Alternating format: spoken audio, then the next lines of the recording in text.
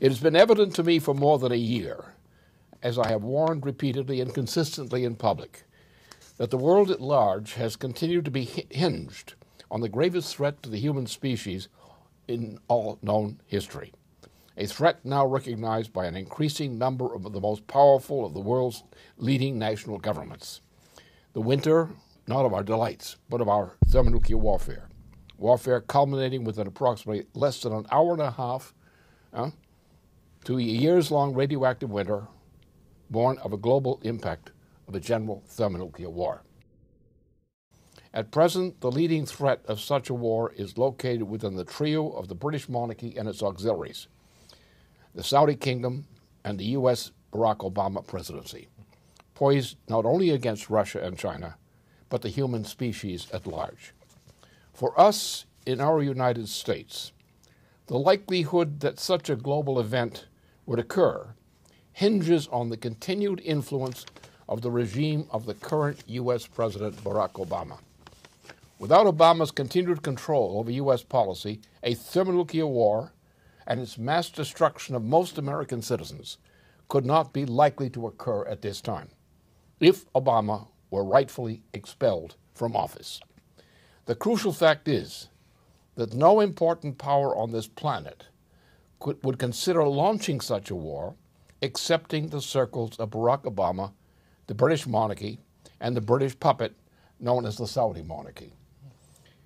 The issue for all sane statesmen today is preventing such a war.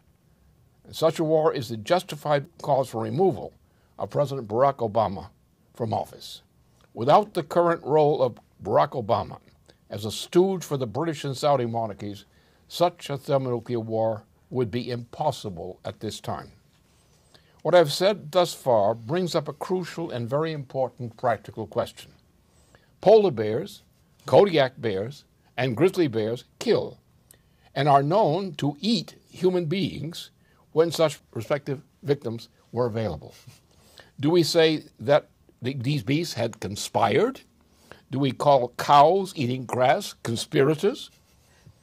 What historians and others may identify as the often grisly behavior of republics and nationalities generally, we often do name as conspiracies. In that and related senses of practical meanings, all great upheavals in human history, especially the grisly ones, are the fruit of conspiracies. Indeed, like predatory creatures generally, all of the most notable wars and warlike human conflicts are products of nations doing what they do not know they are actually doing.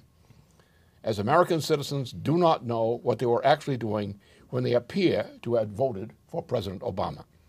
Truly great statecraft demands that the knowable fraud driving most public, political, and related mass opinion, such as political support for President Obama's re-election, has little more rationality in its motives as insight into their own personal motives as the poor, damned fools who would vote for Barack Obama again.